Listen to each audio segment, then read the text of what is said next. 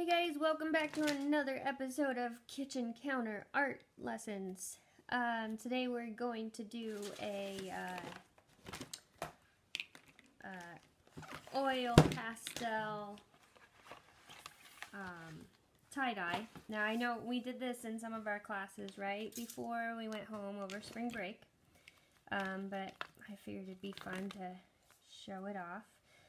Oil pastels, if you don't have them, you can use a crayon for this too.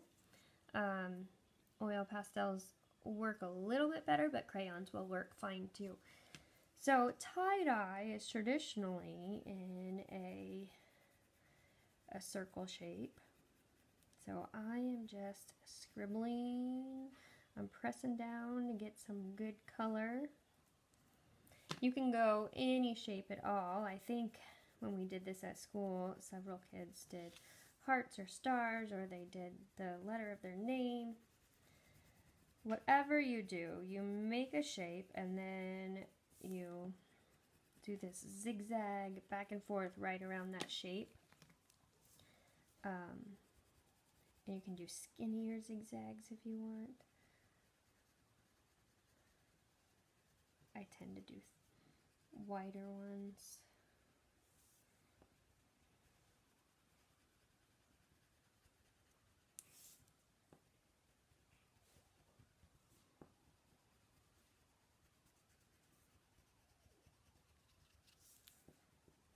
I like that purple and green together. You could pick a color scheme if you wanted to. I'm always pretty random. I just kind of go with whatever grabs my eye right then. Ooh, I like that color. I don't know if we have this color at school. Sea green.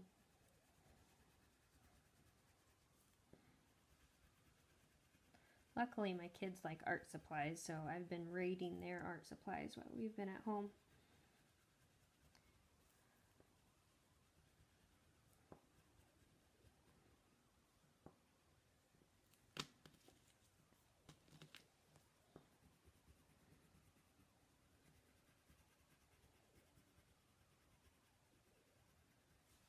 And just keep going around.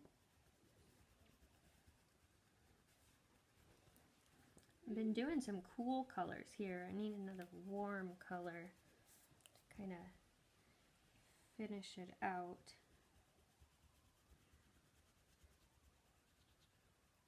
To kind of balance it. Okay, here's a warm color. Wow. Okay, I thought this was red. It is not red. It is red-orange.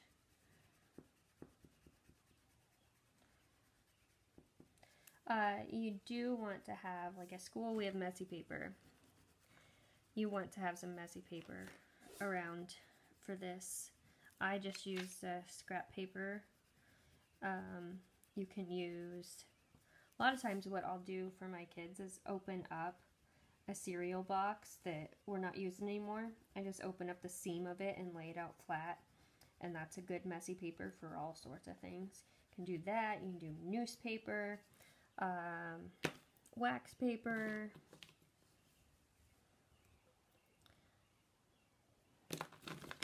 I don't know what I want. Maybe this yellow. I'm not in love with this tie-dye. I don't know if I'd wear this one.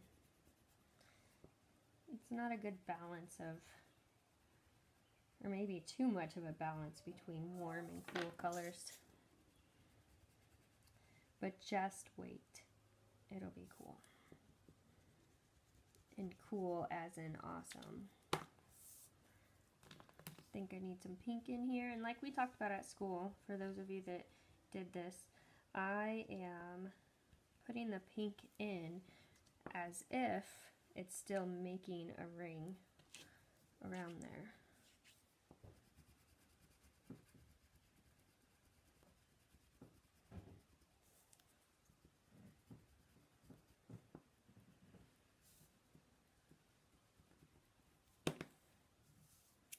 I'm going to put this over here in this corner. Okay, after you have that, grab your eraser. Okay, Mine's got tape stuck to it. Any kind of eraser will work. Try not to use one on the end of a pencil, because then the next time someone goes to use that pencil, it's going to be colored in oil pastels. If you get a chunk eraser, then you'd be fine. So what you're going to do first, you're going to pull your eraser down through, and that's going to stretch out those colors. See how it's smearing from the middle?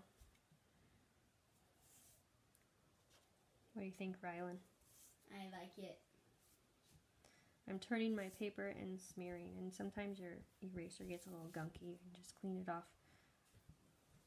And depending on how smeary you want it to be or how clear you want it to be, that would decide how many times you go over it. Smeary. I don't even know if that's a word. Have you guys missed me making up words? I always make up words when I'm describing my art. Okay, isn't that cool? I definitely like it smeary. And it's kind of messy, but it's cool. So that is another awesome little piece of art you can make right at your kitchen counter. Don't forget your messy paper so we don't anger our adults in our lives. It's still kind of messy. You want to help clean up. Whenever you do art, offer to help clean up. All right, we will see you later.